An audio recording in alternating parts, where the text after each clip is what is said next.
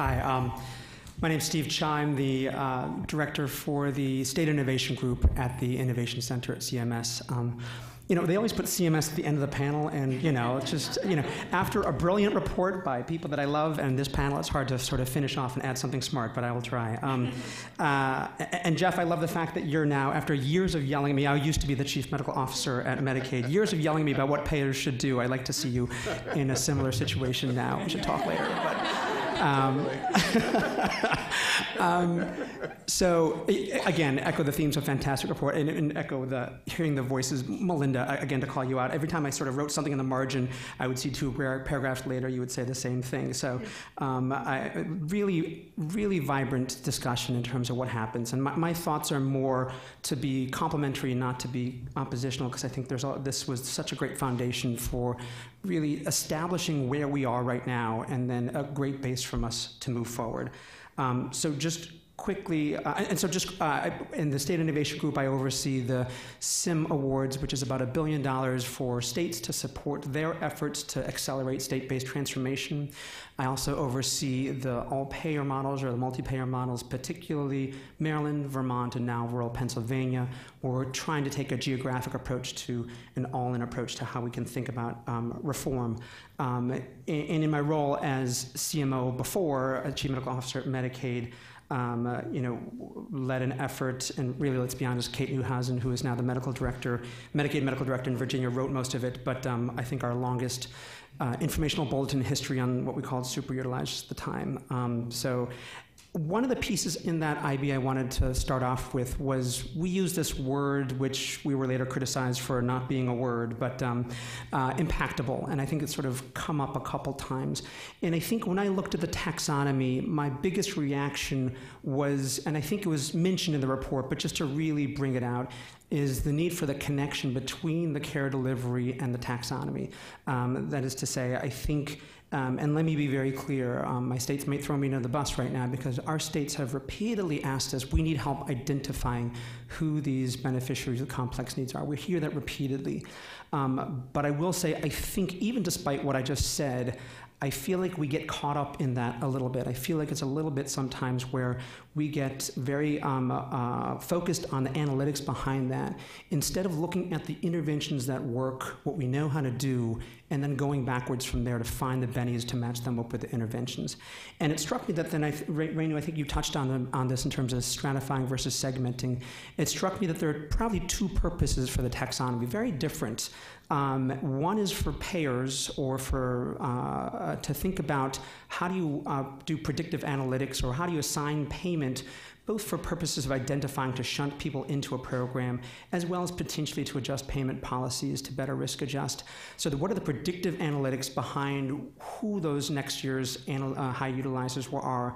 And to me, for that, you want to dump every piece of data you got into it and try and think about, and people who are much smarter than me can talk about how to do this, but it seems to me that's a much different task than the second, which I think stems straight off of the connection to the interventions, which is, I have a hammer, where are those nails? And so I think that connection, I think that's much more, to me, a useful obsession, frankly, in terms of thinking about how to find those people. We know how to impact these particular people because there's a proven intervention. And I think we have spent, and we, CMS, this is not we, NAM, have spent a lot of time thinking about this taxonomy, and I think where I was struck by this report in particular was, in fact, that second section on the interventions, which I thought was just fabulous. And I think one of the taxonomies that I felt was most useful was Box 4.1, which is really the taxonomy of delivery models, and what is that categorization of successful care models that we have out there. You talked about enhanced primary care, transitional care, and integrated care, in particular, that last piece, thinking about social determinants of health. Sorry, one more piece on the taxonomy before I move on, which is that I was also struck, and I think it was a theme, and this is, again, I'm sure a point of contention that was mentioned, but I wonder how much of this is different by population. That the functional status I thought was fantastic to put in. As the former CMO of Medicaid, when I think about what we saw, the behavioral health and the SUD was so much more a factor than the functional status. And I think it was included in your definition of functional status, but as you disseminate this report, I would just say underscore that piece in the report where you say functional status includes a broad definition, because I think particularly for Medicaid, it is about that piece that you talked about.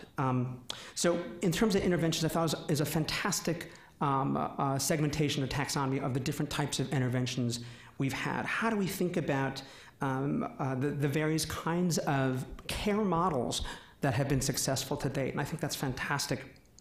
And it struck me, the only thing that in the report struck me is, you know, this is something I'm not sure I agree with, was there was one line in there where you said the report doesn't really deal with population health and prevention. And I had a reaction to that, because I think everything in this report and everything we've heard today is really thinking about, maybe it's not prevention, that's probably a fair statement, but that idea of thinking about the health of an entire population, including the distribution of outcomes within that population, that Dave Kindig thing that we always come back to again and again. That's what we're doing here, right? And I think, I know you all know that, I don't mean to be hammering the point, but I do think that as we think about the implications of this report, I just want to caution us to be sure that we understand that how we think about that population as a whole is the key to, as we call it now, beneficiaries with complex need, and vice versa. We can't think about really being successful on community health worker interventions, on social determinants of health, unless we're really targeting those at the beneficiaries who most need them. These are two buckets that need to be matched and need to be paired inseparably. So last thing I'll just say very briefly, I think it talked about some of the challenges in data. Couldn't agree more. We are still struggling with that. I don't have the magic bullet for you. I think talking similarly about quality measurement, my only comment on quality measurement, and I see, again, smarter people in the room than me, but is that the more we can think about getting towards health outcomes in addition to quality, and I know we always talk about that, but actually from a payer standpoint, as CMS, to think about how we integrate those into our payment model, and not just as we're going to look at this too, but in the traditional way we use quality metrics. We are right there, and we should be thinking about what that means. Let me just pause there.